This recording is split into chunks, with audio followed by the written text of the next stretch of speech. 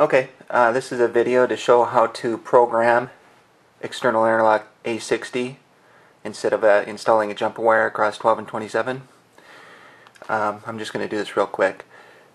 You hit your status button, quick menu, main menu, and alarm log. I always push the main menu. This will bring up the, I'm going to push back out of here. So normally it would pop up to main group 0 operation and display. Navigate using the up and down arrows. The input is in main group 5, digital inputs. Push your OK button. Push the down arrow until you see digital inputs. It's 5-1. Hit OK. Use your down arrow to scroll to terminal number 27. Hit OK. And then push the down arrow until you see not select. Or no operation, excuse me. Hit OK.